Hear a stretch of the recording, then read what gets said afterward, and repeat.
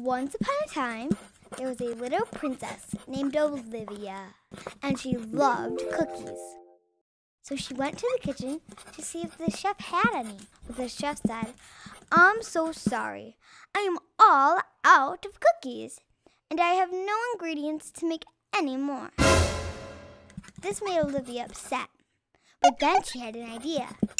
"I can go to the grocery store and get the ingredients." "Great idea," the chef said.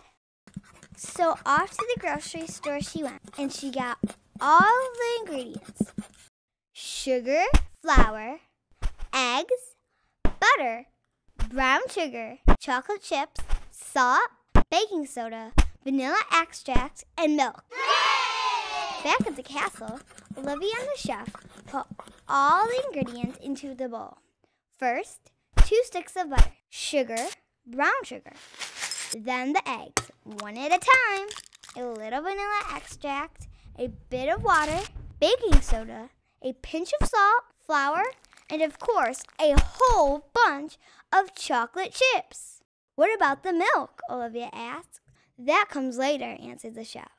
Then they made little balls out of the cookie dough and put them on a pan. And then the chef put the pan into the oven. And Olivia and the chef waited.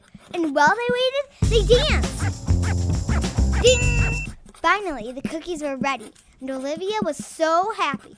"You forgot something," said the chef. "What's that?" "The milk." "Thank you," said Olivia, and she lived happily ever after.